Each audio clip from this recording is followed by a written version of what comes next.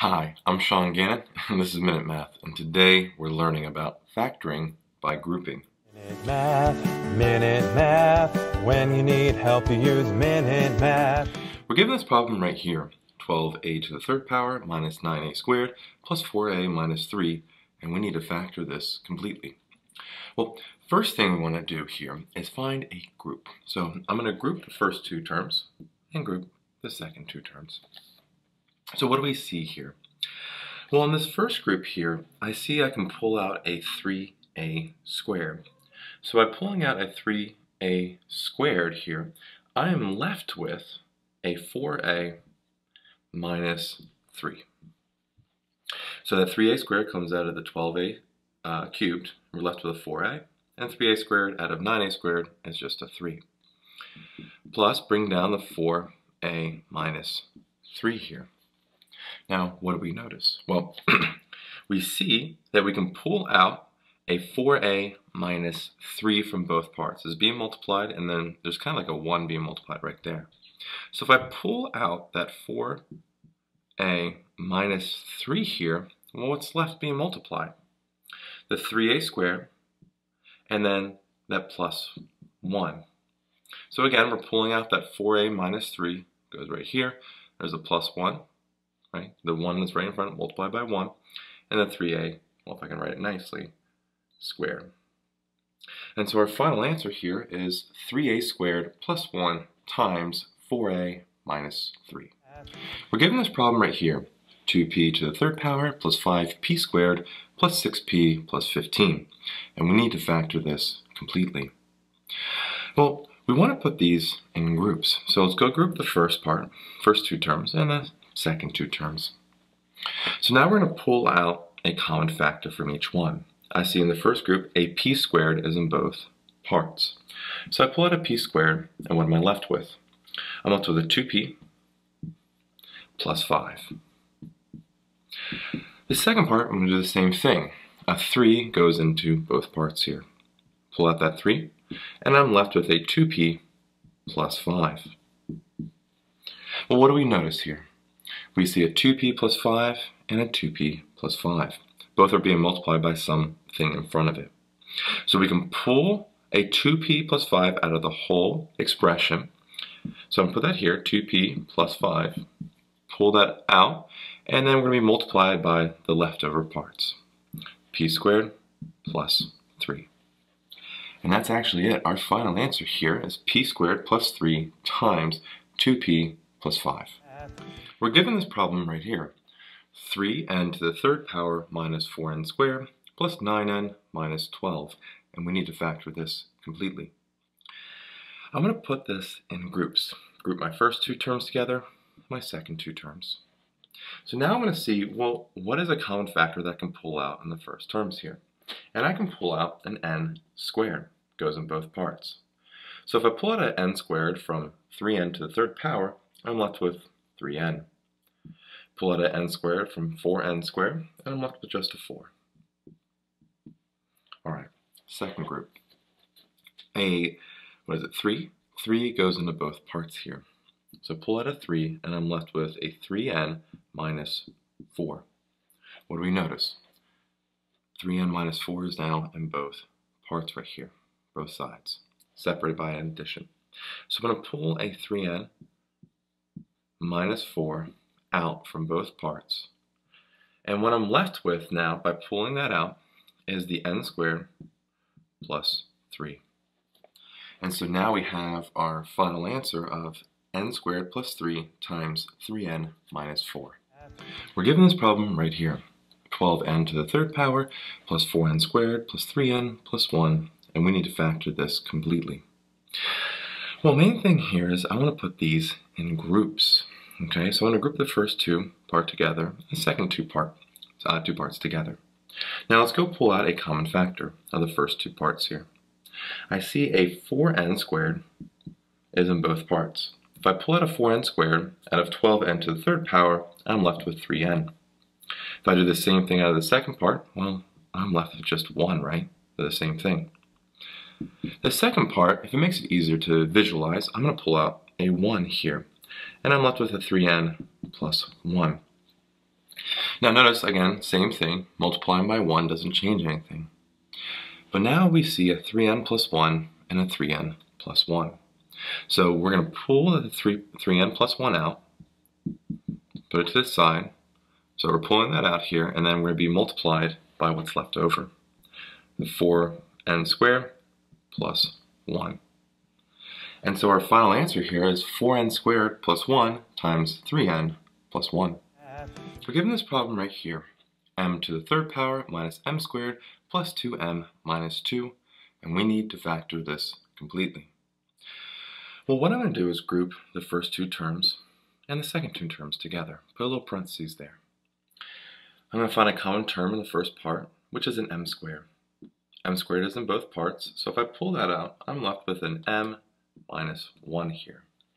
I'm going to do the same thing with the second part, but I'm going to pull out a 2. By pulling out a 2, we have an m minus 1 left there. Now what do you notice? We have an m minus 1 and an m minus 1. That's the goal. We have an m minus 1, m minus 1. If we pull that out, pull out that m minus 1, we're left with what the leading, I guess, coefficients there for each one, or what it's being multiplied. The m squared plus 2. Seeing how that's coming down here. And now we have our final answer, m squared plus 2 times m minus 1. We're given this problem right here, 5n to the third power minus 10n squared plus 3n minus 6, and we need to factor this completely. So what do we want to do? Well, I'm going to put some groups here, the first two terms and the second two terms. Let's go pull out a common factor of the first part.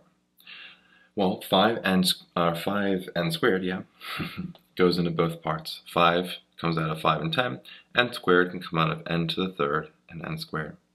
So if we pull out a 5n squared, what are we left with? We're left with a 1n here, and it's subtracted by just a 2. Same thing with the second two terms. Let's go pull out a common factor.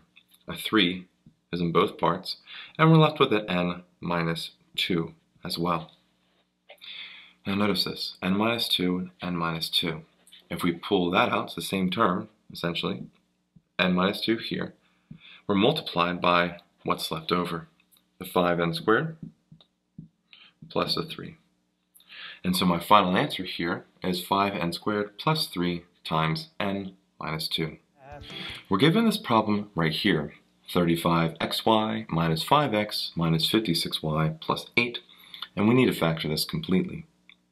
My first step usually is to, group the first two terms and the second two terms, but this becomes tricky. I can't just toss a parenthesis here because there's that minus sign, and it would have to apply to both.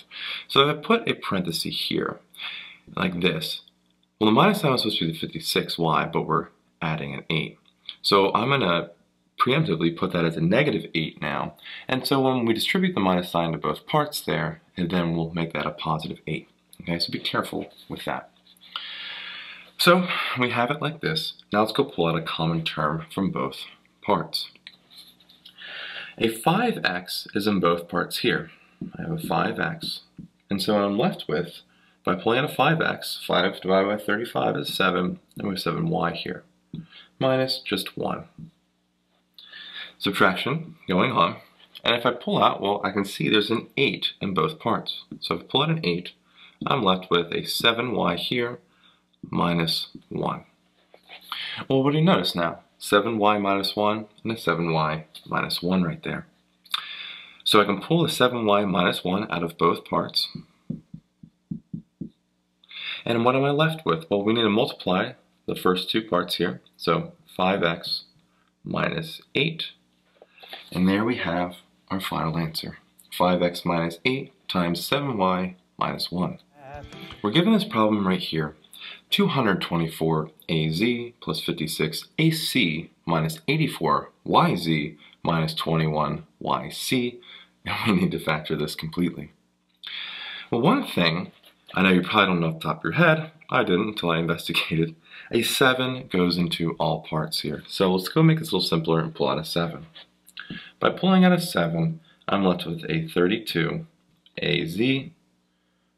plus an 8ac minus a 12yz and minus a 3yc. But now we can, by pulling out the 7, smaller numbers are a little easier to see and deal with. So let's go group the first two terms here and the second two terms. Now the second two terms is going to be tricky. That minus sign is only to the 12yz. By putting a second round of parentheses here, I'm now saying that minus sign has to apply to both parts. So to counteract, to make sure when it is applied that this is a minus 3yc, make that a plus sign now. Okay? Alright, so now we have it set up like this. We want to pull out a common factor here.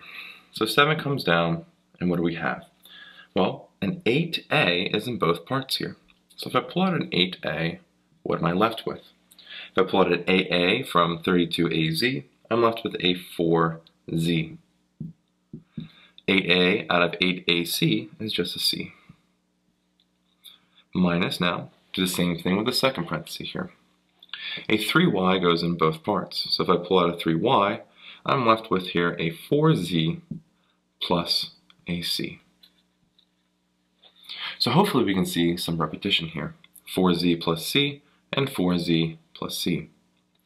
So again, we're kind of going to break this down here. I'm going to pull out a 4z plus c from both parts of the inner parenthesis right here. By pulling that out, we're left with it being multiplied in the leftovers here. 8a minus 3y. And so my final answer now is 7 times, oh, we have to put another parenthesis here. Oh, did I forget that? I did. Right here. All right, here we go. Keeping it all nice and neat. Don't forget it. 7 times in big parentheses, another parentheses, 8a minus 3y times 4z plus c, and that is our final answer. We're given this problem right here, mz minus 5mh squared minus 5nz plus 25nh squared, and we need to factor this completely. Well, first thing I like to do is group the first two terms together and the second two terms together. The second two terms becomes tricky. That minus sign here goes to the 5nz, but not the 25nh squared. By putting a parenthesis here, that would make this minus sign distribute to both parts. That's an issue. But if I make it a negative right here, 25nh squared, when the minus sign gets distributed, it keeps it positive. So we have to make sure we do that step. Now let's go find a common term in the first parentheses.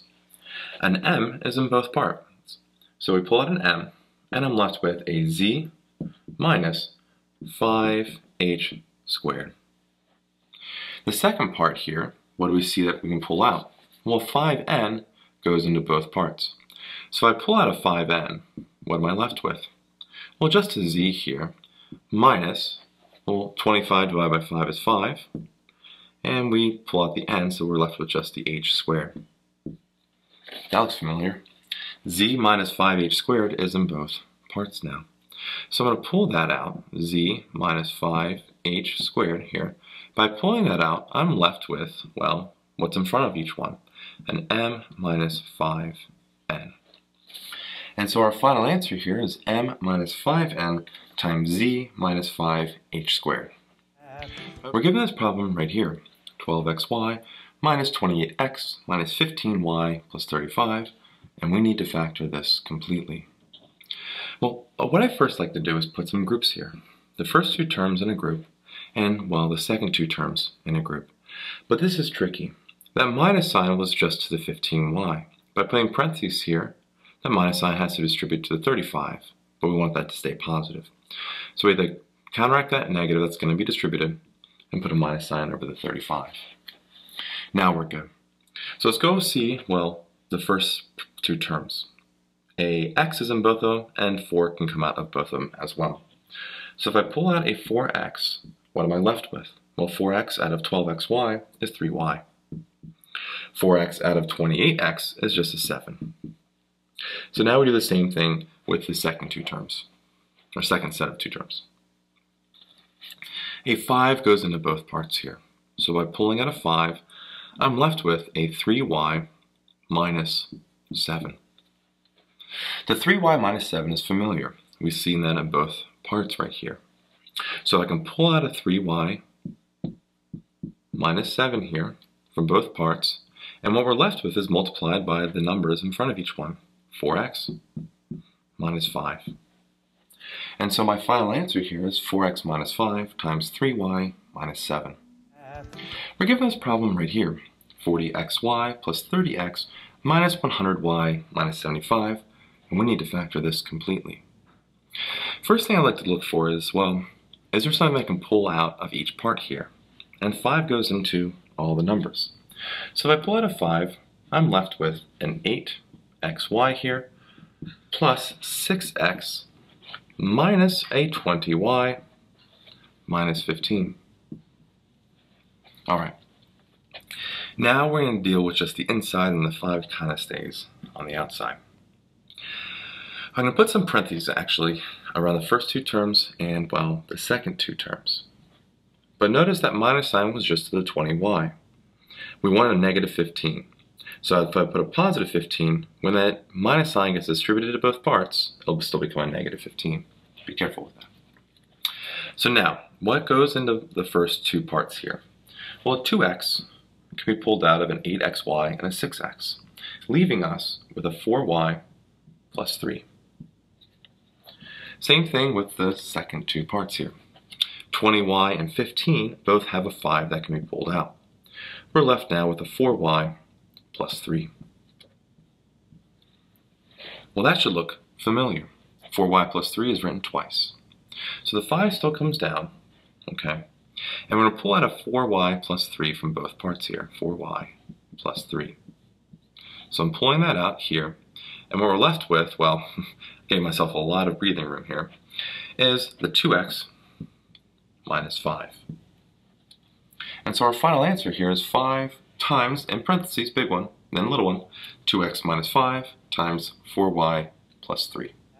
We're given this problem right here, 75a squared c minus 45a squared d minus 30bc plus 18bd, and we need to factor this completely. Well, I'm going to see if I can break this down a little bit, and I know a 3 goes into all parts here. So by pulling out a 3, I'm left with a 25a squared c minus a 15a squared d minus a 10bc plus a 6bd. Now I'm going to group the first 2 parts and the second 2 parts. So I put a parenthesis here. And when I put a parenthesis on the second 2 parts, that minus sign I know will have to now be distributed to both parts, but I want to make sure that there's a positive 6bd after that. So by putting this a negative 6bd, when I distribute the minus sign to this part, it will then be a positive. So don't forget that. Now from here, let's go pull out what's a common term in 25a squared c minus and then 15a squared d. And that's a 5a squared is in both parts. By pulling that out, I'm left with a 5c here minus a 3d. Do the same thing with the second 2 parts here. A 2b goes into both parts. So if I pull out a 2b, I'm left with a 5c minus just, well, a 3d. Right there. Now 5c minus 3d is repeated. We can see that. Don't forget the other big parenthesis. So, with 3 minus, I'm going to pull out the 5c minus 3d here. Pull out a 5c minus 3d. And what I'm left with is the 5a squared minus 2b. I gave myself a lot of room, but it's alright.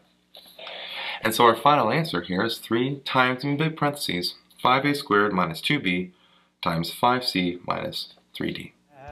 We're given this problem right here, 192 x squared y plus 72 x to the third power minus 24 rxy minus 9rx squared. And we need to factor this completely.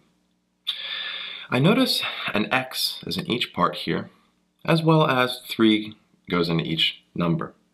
So I'm going to pull out a 3x here, and what am I left with is a 64xy plus a 24x squared minus an 8 or y minus a 3 rx. Okay. So we pulled out the 3x there from every single part. Now we're going to group the first two terms inside the parentheses and the second two terms. Now this is going to be tricky. By doing that, this minus sign has to distribute to both parts. So to counteract, to keep this minus 3rx still there, I'll make that a positive. Okay? Alright, so now the 3x just comes down. And what's a common term in 64xy and 24x squared?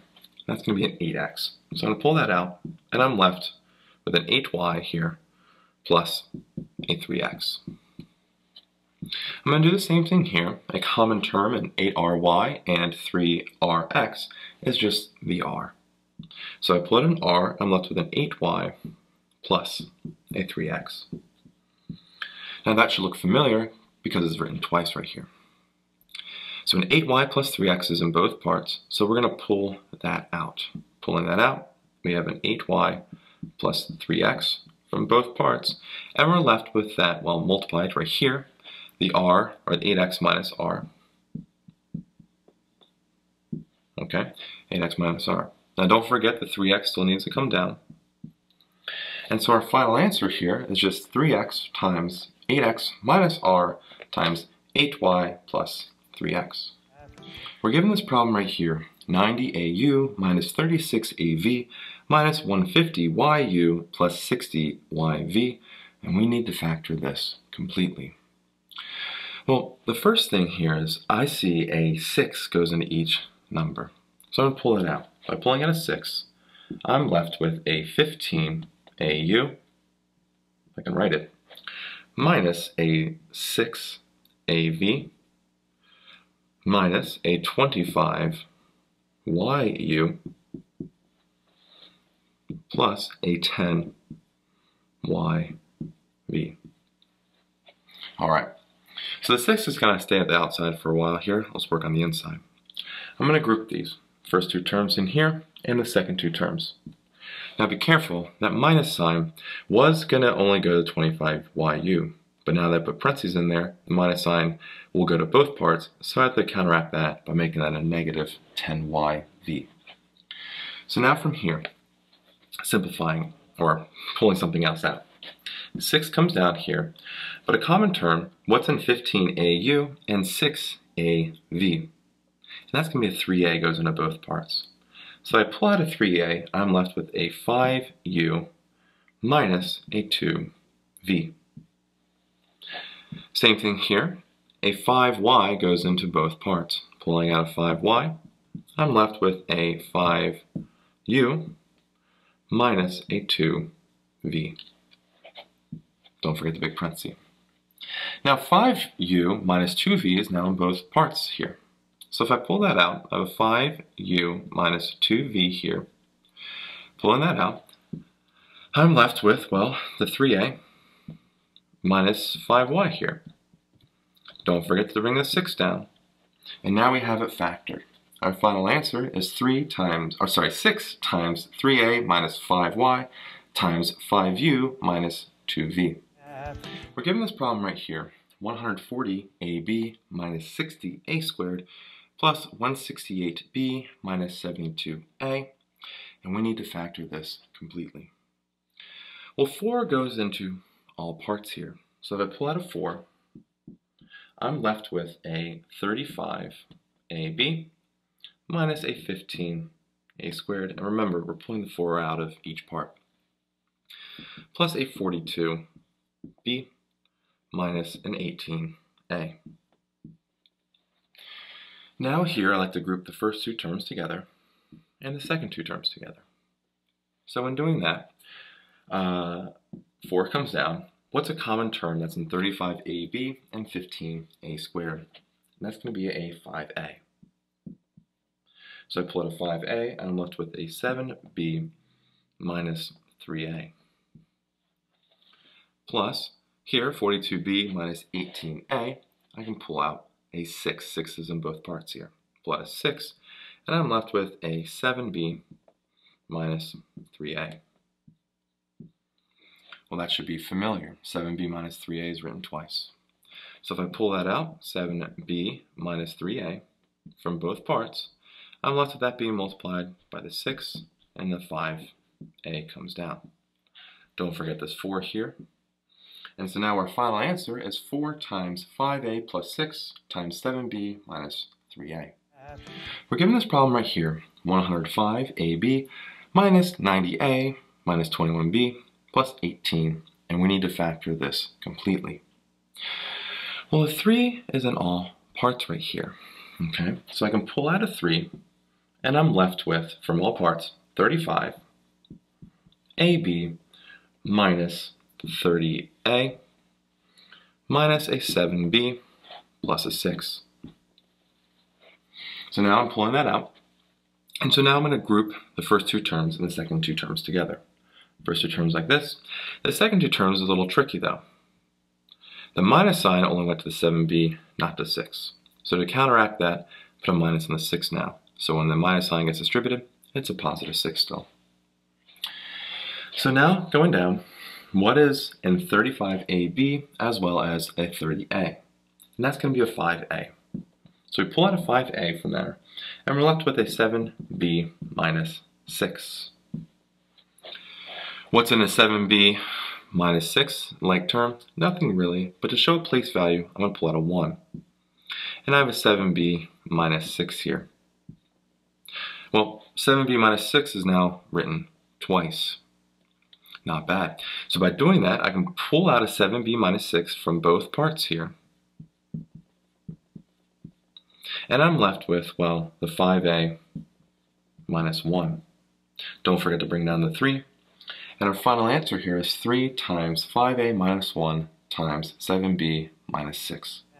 We're given this problem right here, 16x squared c plus 8xyd minus 16x squared d minus 8xyc, and we need to factor this completely. The one thing I notice is that 8x is in all parts here. So I'm going to pull that out. Pulling out an 8x here, I'm left with a 2xc plus just a yd minus a 2xd, and then minus the yc. Okay. Well, now I'm going to rearrange inside the parentheses to put my similar terms together. So 8x still comes down, and I have a 2xc here first, but I'm going to put the 2x, the minus 2xd next. They both have a 2x, I notice. Then we have the yd right here, and then the minus yc here. Okay? Not too bad. Now I can show my groupings. I'm going to group the first two here and the second two. 8x comes down, and the first two, I notice a 2x comes out of both. So I take a 2x out, and I'm left with a c minus a d. Be careful with the parentheses and the c's. They look alike. The second part, both of them have a y in it. So if I pull out a y, okay, so pulling out a y, I have a d minus a c here. C minus d is very close to d minus c. And I know by grouping I need to pull that out. So if I change this around, if I pull out a negative here, right? So if I pull out a negative number from both of them, this becomes negative, that becomes positive, and this becomes negative. So let's rewrite that, 8x times 2x times a c minus d minus y times, rearrange c minus the d here. Now it's a little easier. A c minus d I can pull out from both parts. Left with a 2x minus y here, and the 8x comes down. And so my final answer is 8x times 2x minus y times c minus d. We're given this problem right here, 150 m squared nz plus 20 m n squared c minus 120 m squared nc minus 25 m n squared z, and we need to factor this completely. Notice that there's an m in each part here, and there's an n in each part, as well as a 5. So let's go pull that out. We pull out a 5 m n from every single part, and we're left with a 30 m z plus a 4 n c minus a 24 m c minus a 5 n z. So I pull that out from each part here. Now let's go rearrange some like terms or similar terms. My 30mz I still have first, but there's an mc, the 24 here. So I'm going to put that over here, minus 24 mc. Then I'm going to bring down my 4nc, and then bring down my minus 5nz. Just doing a slight rearrange here.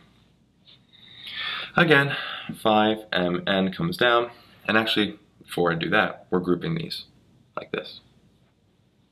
So let's go pull out here now. What's a common term in 30mz and 24mc?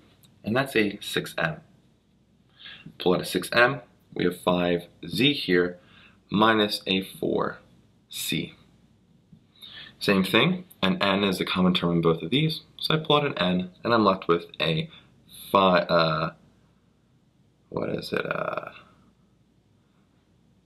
out an n, I'm left with a 4n, and then I almost lost my place there, 4n and a minus 5z, right? Yeah, 4c, oof. That's how you lose your place, you mess up a little bit. So I have a 4c here when I pull that out, and I have a 5z. Now that's pretty close. 5z minus 4c, and 4c minus 5z. If I pull out a negative 1, I have a negative n out here, a negative, and this becomes a positive, and now it's very similar. So let's rewrite that so we can see it. 5mn times 6m times 5z minus 4c. That's c. Man, when you get lower, I always write my c's like a 6's. Bear with me. C. Minus n times here 5z minus 4c. Oof. Z's and c's. So now we can see the 5z minus 4c is in both parts. Pull that out, 5z minus 4c here. And then we bring down the 6m minus the n. That also gets multiplied. And then bring down the 5mn.